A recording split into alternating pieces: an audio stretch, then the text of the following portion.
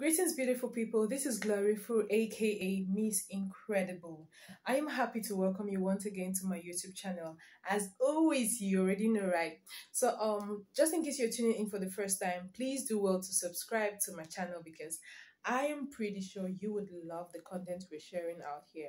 This is information and people who are going to take your life to the next level. And today we're going to be doing yet another book review. This is a very old book written by Pastor Creflo. And what is the title of the book? Uprooting the Spirit of Fear. Hey, do you know that most people don't achieve their goals in life? Most people don't do the things they love to do the most in life because of fear. Did you know that? So I got to read this book some years back, about 3-4 years back, and I decided to go through it once again. It's actually one of the books we are reading in my book club presently. So I decided to share the first 3 chapters of the book with you today. Now, like you know already, like I said already, one of the highest thing that kills dreams is the spirit of fear. Now, why do we call fear a spirit? I'm going to be reading and quoting some parts of the book so you understand better. I don't want to just be explaining from maybe what I understand or what I got from there. So I'll be quoting from time to time. And the first thing I would like to quote with you is God hath not given us the spirit of fear, but that of power and of love and of a sound mind.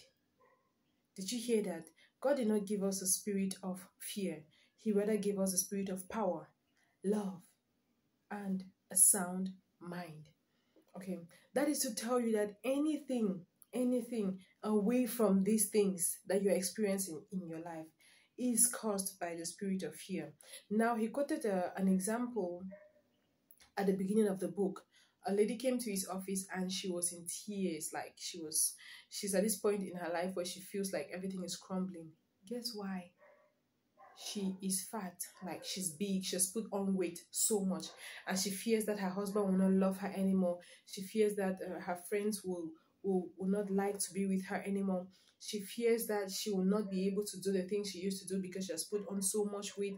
She fears that she's not going to look good, and so on.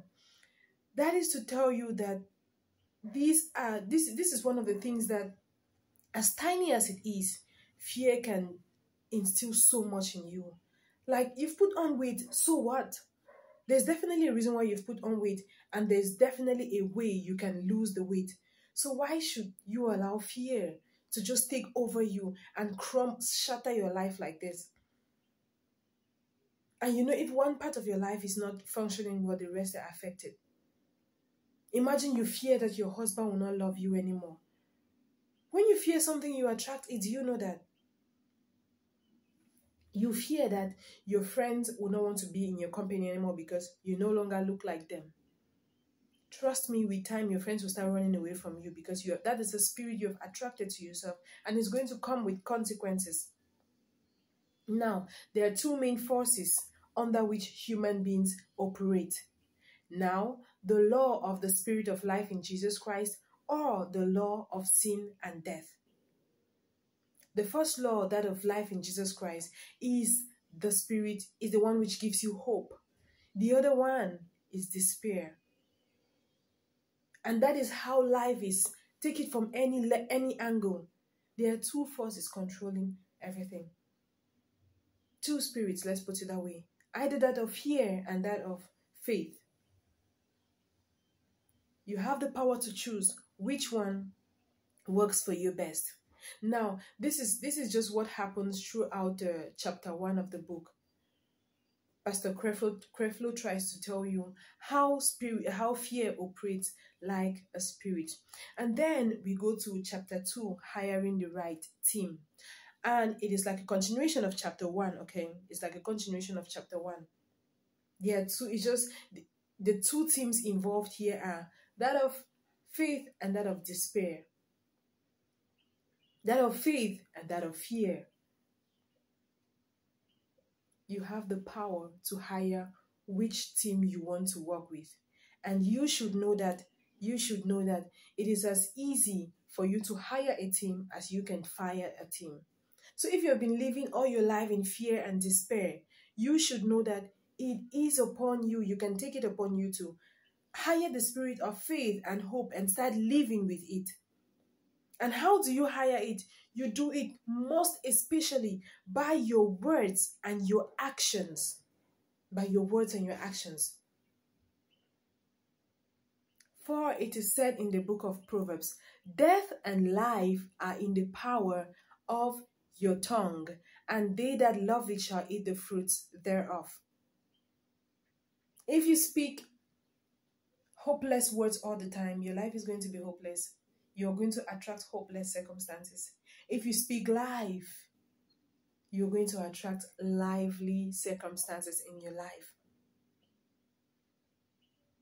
You are the one who decides all of this. And that is why I was talking with a friend the other day, and he was like, I am poor. Or, yeah, he was like, he doesn't have any money. I'm like, no, don't say that. You don't say you don't have any money. How can you say that kind of thing? He was like, but that's the reality. And I told him, I don't speak those kind of realities.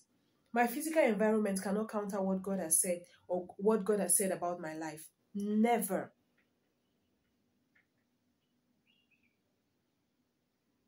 I was speaking with a friend the other day as well, and she was asking me, do you ever face down moments? Do you have times when things are not working out for you? I'm like, yes. And then she's like, so why is that all the time you're talking about, it's like your life is all good, it's like everything is rosy for you? I said, it's because I speak what I want to attract. I speak what I want. I speak the reality that God has said about me and not what I see around me. I made a post the other day on Facebook, which invited so many stones on me, talking about the kind of man I want to get married to. God said it in his word, ask and I'm going to give you. Knock and I'll open the door for you. Seek and you will find. Now the spirit of fear and hopelessness will not let you speak because maybe you see how things are happening around you. You have to settle for less. Hell no. I settle for what he has said. He has set for me. He said his plans for me are plans to prosper me. And I focus only on those plans that are going to prosper me. I don't think about the circumstances at hand. Yeah, I do work. I put in the hard work. And I expect the best in every area of my life. That is hiring the right team. I choose the team that is positive. I choose the team that has the positive energy that I need. And we go to chapter 3, which is talking about breaking the bondage of fear. How do you know that fear is a bondage? There are people who cannot do anything because I'm afraid of this, I'm afraid of that, I'm afraid of this, I'm afraid of that. It's a bondage you're living in. And trust me, you can break away from this bondage. It is said, if fear produces bondage, what does faith produce? Liberty. How to break away from this bondage? You simply replace your fears with faith. Walk by faith. Do everything by faith. And you're going to see the results. I am seeing these results big time in my life. I see the results of faith big time in my life. Sometime last week, I just woke up and I was prophesying into my life. I was saying that I attract money. Dear universe, I am open and I am ready to receive all the money you have in store for me today. I'm even open and ready to receive that of my brothers and sisters who are not ready to receive from you. I see these affirmations and I see things happening to me. I receive it. I receive money. I receive love. I receive care. I receive just good things. Because I speak them every day to myself. I say them every day to myself. And you have to know that as a child of God, you are wrapped up, tied up, and tangled up in the righteousness of God. Not fear. You should bury this truth in you, that the spirit that God put in you is that of power, is that of love, is that of authority, and not that of fear. Operate from that level and you see how things are turning around in your life. Operate from that level and see marvelous changes happening in your life. And God said, I will never leave you. I will never forsake you. That's in the book of Proverbs chapter 13 verse 5. And Napoleon Hill always said this. He always said this. Sorry. You attract what you think about always. If you have faith, if you expect positive will come to you. If you expect negative all the time, negative will come to you. And that is the difference between fear and faith. That's the difference between operating from the level of faith and operating from fear.